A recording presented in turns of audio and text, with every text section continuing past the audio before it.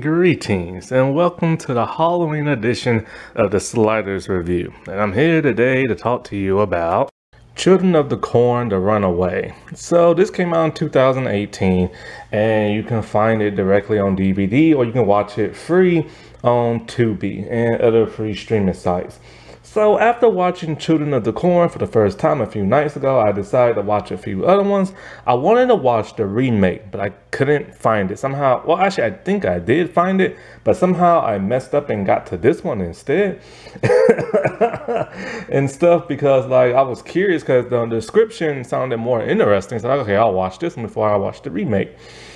I have mixed feelings about this one. It's not entirely a terrible movie, but there are just some things that are just like displayed in a very odd kind of ominous way, but not in a cool, creepy, Halloween-y kind of way. Just a more of a poor direction kind of way. It's very low budget. It's very slowly paced. So slowly paced that like you're still engaged kinda, but you kind of just get bored after a while. And that's the problem I'm having. It's just slow paced and like it's badly directed and like it gets a bit confusing, especially if you're not all too familiar with the whole Children of the Corn thing like I am. Like, remember I said like the blue devil looking thing is the one who's standing behind the rose or whatever. And so like, yeah. And when it comes to this, like I said before, it's not entirely bad. It's just things could have been like a little bit more better and a little bit more clearer and stuff like that. And so with this movie, it's weird. Like all the Children of the Corn movie has a Wikipedia page except for this one. You have to go to the IMDb one and stuff. And so when it comes to this, apparently it starts off in the beginning, a woman is narrating and basically she was one of the kids back in the day, like back in the day, in that one Nebraska cornfield and stuff, you know, the one who like killed the parents and adults and stuff like that. And so she said that, you know, she knew she had to escape because, you know, she started getting older and stuff and she got pregnant. So all those kids from back in the day, some of them grew up and, you know, got more kids or whatever. And, you know, so she decided, you know, she's going to set the cornfield ablaze and everything and make her escape. And she did. So they say a decade has passed. She's now with her son. He doesn't look 10, but I guess whatever. It was a decade that passed. And so her and her son have been on the run ever since then. And they primarily live out their car. Because, of course, they was a bunch of kids growing up and reach some point of adult age. They don't really know how to take care of themselves that well, I guess. And so she has no money. She can't go and, you know, like get too many homes and stuff. And she has to like work like under the table to get some money. Sometimes get like a hotel room and stuff. But they mostly just live out her car and stuff. And that's the part that kind of gets a little choppy, a little confusing. First, like, you know, I guess, what's his name? From the first two movies, the adults. What is it? It's Bert and Vicky or whatever. Like, I guess they didn't call, like, no adults to go into town and get the rest of those kids. So they just kind of left them there, but took the other two that they liked.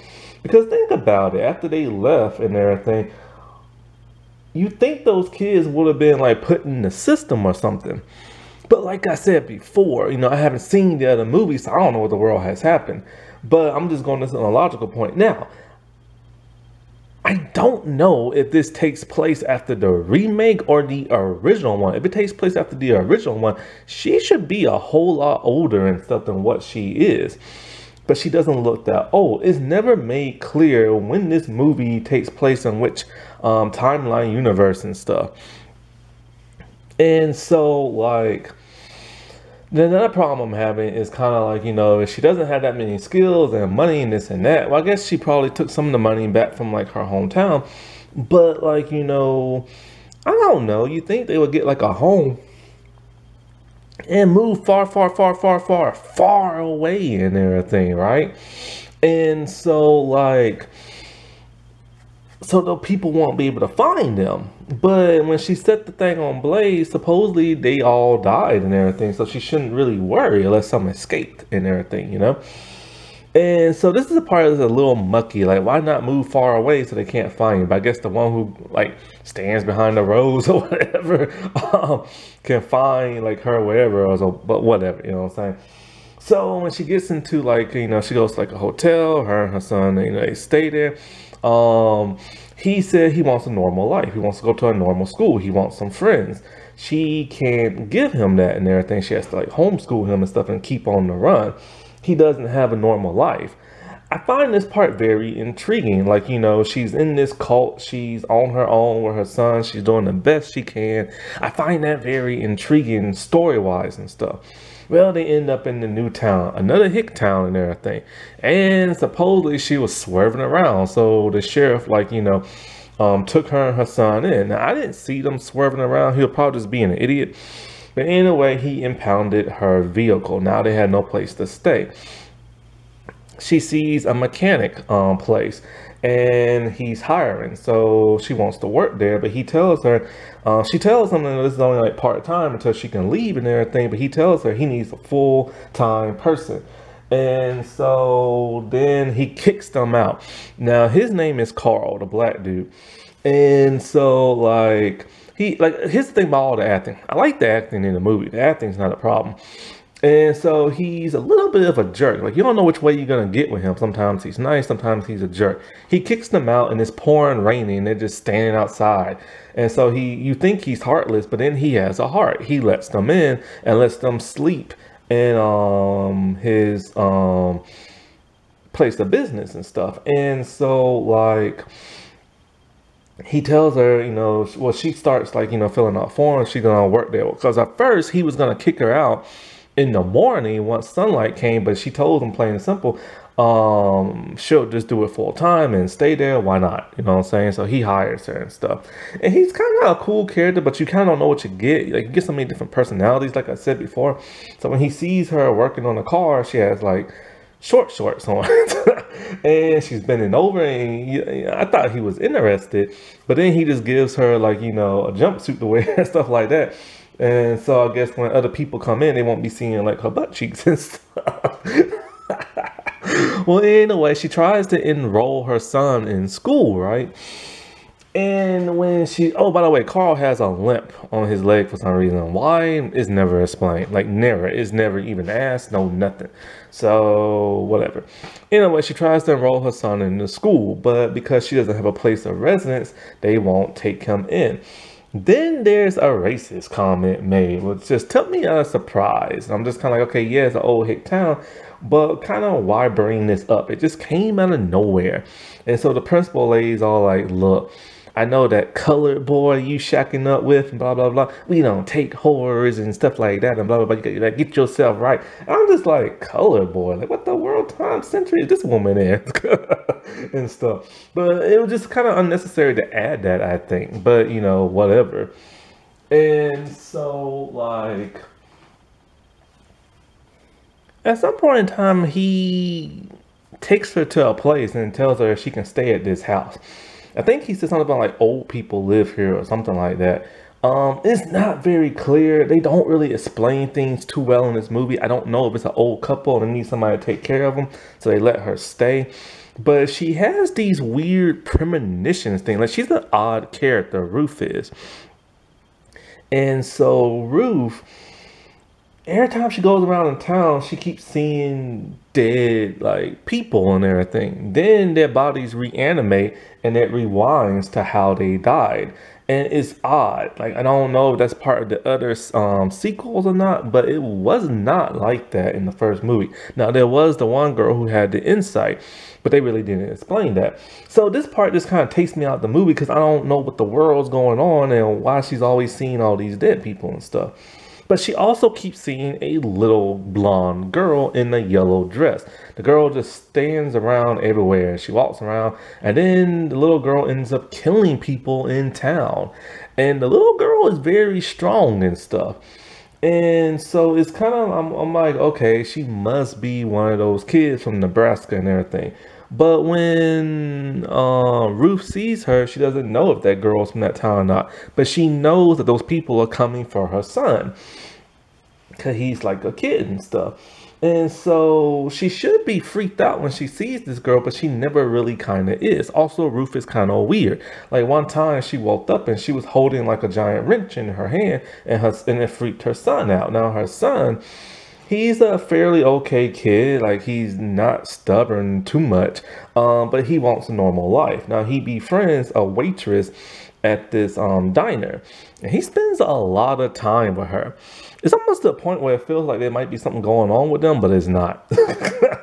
And so him and the waitress, they get along very well because she hates the people who live in that town, and they're always rude to her and stuff like that. Well, in a way, at some point in time, when Ruth, because everybody eats at this diner, nobody cooks at their place. So Ruth and her son are at the diner, they're talking to Sarah, the waitress. And all of a sudden, Ruth has one of her weird things going on, where a bunch of kids recreate the scene from the very first Children of the Corn movie in the beginning, where the kids walk into the diner and they start killing all the adults.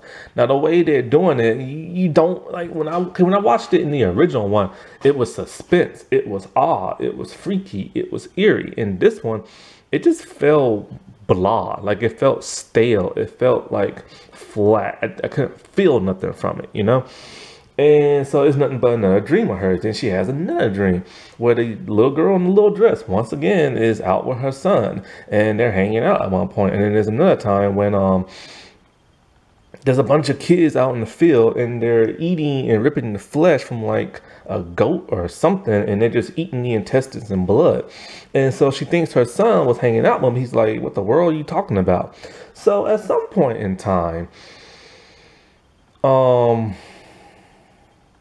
her and Carl decide they're gonna hook up for some reason.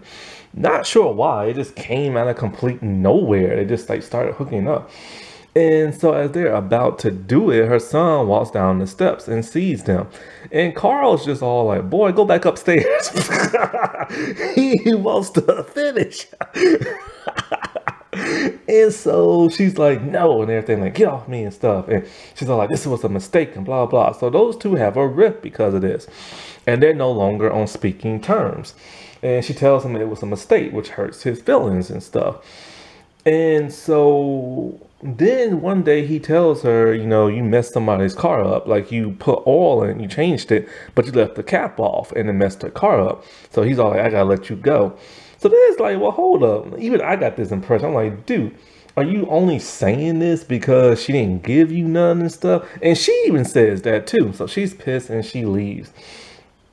So anyways, like, you know, she starts doing some more weird, freaky, like paranormal type stuff where she's seeing people dead and seeing them reanimate and rewinding, going backwards and stuff. And she's so upset that she goes back to that school that rejected her son, and she's just swinging around the swing set.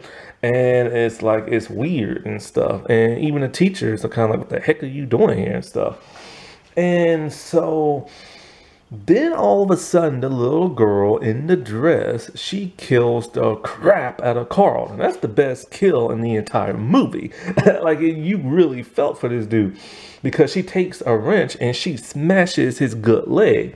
So he's limping all on the ground. Now, Carl has a gun, but he can't get to it because over in his desk.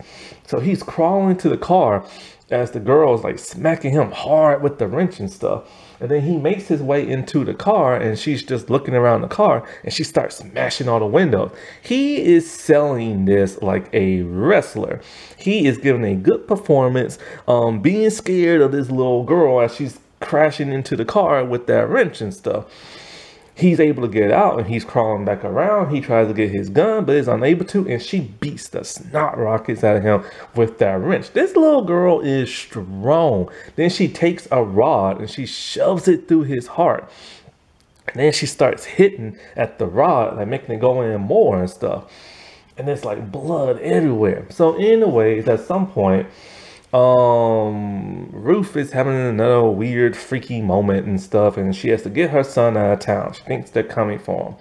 So she goes to the waitress. She's all like, look, I need to tell you something. You ain't gonna believe me, just listen up. So she tells about the whole Children of the Corn thing. And, you know, it's freaking out the waitress and stuff. She's like, look, I just need you to get my son and drive as far as you can and don't come back. I have to take care of something here in town, but I will find you. The waitress does not want to do that. She just like, look, man, I can't do that. No, no, no. But she's like, look, please just do that for me.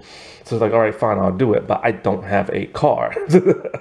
So Ruth goes, oh, she also tells Ruth that her real name is Sandy. Sandy is from the first movie, but I don't know who it is because I can't find a picture of her exactly. So anyway, Ruth heads back to the mechanic shop, and there's a woman there's all like, look, I need a root canal done, I need my car back, and blah, blah, blah, and stuff like that.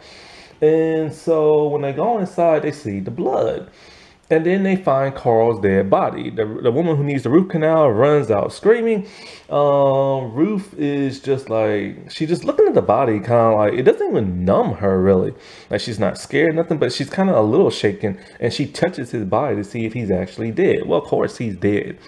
But then she gives that root canal woman car to the waitress, Sarah, and her and her son drive off. Now here's the weird thing that happens. Sarah takes the boys somewhere in town on a giant, they call water towers, like, you know, like no big metal dome thing that have water in it. They on top of that, just out of the blue. I'm just like, why the world are they sitting on that for? That's just weird. And she's telling him a weird story. She's acting weird. And he's all like, you're not taking me out of here, are you? And she's like, nope. I'm like, oh, okay, something crappy, something weird's gonna happen, right? She goes and she sees, oh, by the way, when that little girl killed Carl, she did like a cartwheel and everything. Like she cartwheeled on out of there. I'm like, what the world? Who is she? Harley Quinn? So anyway, Sandy Ruth, or whatever she wants to call herself now, she sees the little girl keeps going to this one house. There's a woman that also goes in that house. She goes in there, the woman is dead. She sees the little girl covered in blood, right? And the little girl looks a little frightened. Well, in comes that of Sarah and her son. And then when we see Ruth, Ruth is covered in blood. Apparently, the little girl is technically really Ruth. It was Ruth doing all these killings, like blacking out and murdering all these people in town and stuff. I did not see that coming. That was very interesting. It kind of reminds me of Identity, but people hated that ending in Identity. But people seem to love that ending here. So I don't know how you can like it in one, but not the other one. And so I just found that very fascinating and stuff. But it was kind of weird because, you know, when Carl was getting killed, he never was all like, Ruth, stop. Like, it would have, you know, clicked in people's head. I think if they would have revealed that then and there, I would have had more of an impact to it. You know what I'm saying? And it was just kind of weird. Every time she kept seeing this little girl, it just never weirded her out. And now we know why and stuff. So Sarah's all like, something, something, something has to go back and blah, blah, blah, blah, back to the cornfield, blah, blah. So, you know, you can't escape your past and blah, blah, blah. And so Ruth hugs her son and she's all just kind of like, you know, oh, I'm so sorry, blah, blah, blah, blah, blah, blah. And then all of it talking about how much I love you. Then all of a sudden her son kills Ruth, like just stabs her in like the neck and everything. And I'm just like, why? Like, why did he kill her and stuff? And so then Ruth walks out to like the grass. The grass is very thick. It goes up to like your stomach or chest, and you have to walk through all this grass. It's weird. And then she just flops down and she dies and everything, covered in blood. Then the waitress, you know, the waitress is one of those people, Children of the Corn, who escaped and everything. And so she was sent to find like Ruth, but this don't make no sense. The waitress is upset because, you know, Ruth killed all those kids when she set the cornfield ablaze. But here's the thing. This was so random for Ruth and her son to end up in a town that also had the waitress who was also one of those Children of the Corn. That don't make no sense. It was too much of a coincidence. So then At the end we see somebody's giving a sermon. It's Ruth's son Aaron. He's giving a sermon similar to that of Isaac. Was that the dude's name from the first movie? I can't remember. And he's dressed in preacher clothes and he's preaching and all this other stuff, and we see the waitress in the back, and I'm just like, that was a weird way to end the movie. Like, why would he be a preacher? What is he preaching about? He never read the Bible. Did that strange, like, blue devil thing take over him? Maybe, I don't know, but he didn't transform. So I'm very weirded out by the ending. I'm weirded out by her son killing him. Killing her, and the son becoming like a preacher and stuff. I just don't get the ending, like, at all. It just doesn't set right with me. What's weird is that a lot of people love this movie. They say it's better than Genesis. I don't know what Genesis is about. I'm not watching that since apparently it's bad and stuff. But it's just like, this movie is very uneven and stuff. It's kind of hard to take in sometimes. Personally, for me, I think this movie would have been a whole lot better if like set up everything the way you did with Ruth and her son on the run, but we actually see, like, people who survived the fire actually looking for her and interacting with the people and acting weird and cult-like. That would have been so much more engaging, in my opinion, than them kidnapping Ruth and the son, but then brainwashing the son and everything, to then where he killed them. Like, oh, you are chosen to lead our people and blah blah. That would have been like so much better. And then you want to go another way, you could just erase the entire Children of the Corn thing. Maybe Ruth came from like a cult or something like that, or like a bad relationship. She got pregnant by her the father of her baby. She flees him. She's on the run. He's constantly looking for her. She interacts with these people in this old hick town, and she's not getting along with them as he's coming in, and then Carl could be like there to help save the day, something like that. I would have done it more like that. But this movie just felt very, very, very uneven and a little unclear, That wasn't that spooky. All right, well, I shall talk to y'all later. Bye.